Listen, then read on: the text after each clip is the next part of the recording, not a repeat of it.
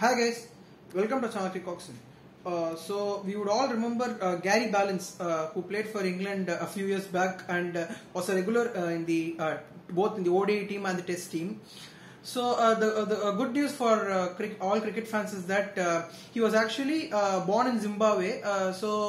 After playing a few years for England, now he has filled the eligibility criteria to play for Zimbabwe. That is his country of his birth. So the good news is that Gary Ballance will now play for Zimbabwe in the near future. He has signed a contract to play for Zimbabwe.